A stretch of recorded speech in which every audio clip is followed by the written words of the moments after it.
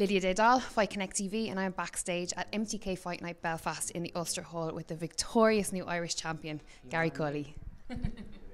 Well, short work, easy work. No, not easy. There was 12 hard weeks in the gym that led up to that, but yeah, on the night it ended early. Yeah. Were you expecting to be over so quick? Like I said, I prepared for 10 hard rounds. I planned to break Joe down and stop him maybe 7 or 8, but I think he was saying in the lead up this week all the time how much power he had, and I think he underestimated mine, and that may be his downfall. So I had a little thought in my head all week that if I catch him early, his legs will buckle and he will go. And yeah, I've said it to a couple of people, and that's what happened. How much does visualisation play in your preparation to your fight? Massive amount. I've had this belt since 3 months ago, you know. So yeah, I flotation pods a lot as well, and yeah, they help me a lot as well. And yeah, I think it's. I've been here before. I've seen the change rooms. I smelled the Vaseline on my face before we went to the ring. Everything. So it was nothing new to me. When you were leaving the ring, just after you'd done your TV interview, a member of your team was talking to someone. I overheard them. They said, "This is the Gary Cully that we've been telling you is on the way." How does that make you feel? Yeah, excited. It's a great privilege that everybody's starting to look. I put so much hard work into what I do, so it's nice when people realise and start to take note. So yeah, I'm very excited. Sometimes we see when a new young fighter fresh onto the scene is getting bigged up by media, by team, by opponents. Sometimes there can be a bit of pressure on them to live up to that. Do you ever feel that pressure, or does it even come into your mindset, I suppose, in the lead up to fights? Yeah, well, I have big expectations of myself as well, and I suppose I do feel a bit of pressure, but at the end of the day, I know that if I work hard and I just perform on the night, that no matter who I'm in with, I don't think it matters. So yeah, no, once I prepare and work hard day in day out in the gym, no.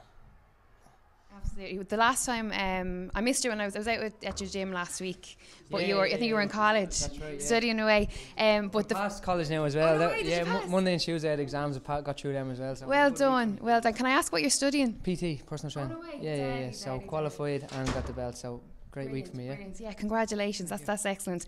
But the last time that I was out, I think it was like a year and a half ago, and I was doing a little bit again, talking to you guys. I was interviewing yourself, Pete and Luke, and I was doing a little bit of the fight camp, and I was like really fascinated by the way that Pete was working with you guys. But the one thing that struck me was after everyone was finished training, you were the only one that was left, and you waited until Pete was finished and you brought him over and you were like breaking down something, something that he was doing in training. You wanted to break it down more, and you were getting the technical aspect of it.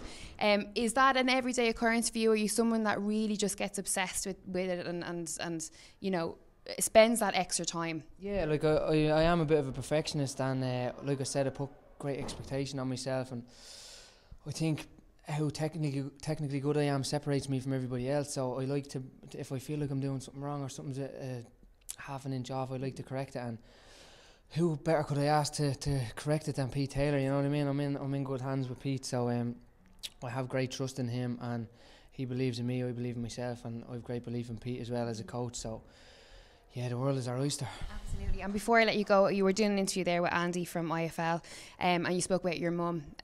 She beat breast cancer this year. Mm-hmm. Yeah.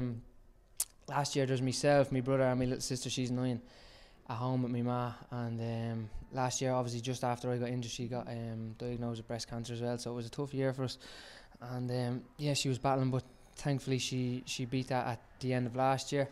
We had a fresh start then going into this year, so this is a great start to the year for us. Was there anything that you learned? Obviously you were saying a tough year with your hands, with your mum. What was the one thing that you learned coming out of that year?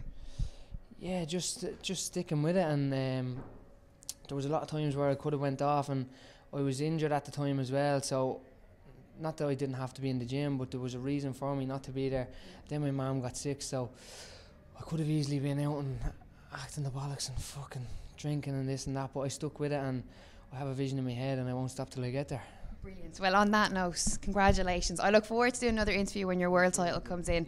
Yeah. Great performance. Brilliant. I'm glad it'll be one of those moments where we look back in a couple of years and say, remember the night Gary Cully won that Irish title? Yeah, so thank you very much for taking the time. Appreciate it. Yeah, thank you. Gary Cully for Fight Connect TV.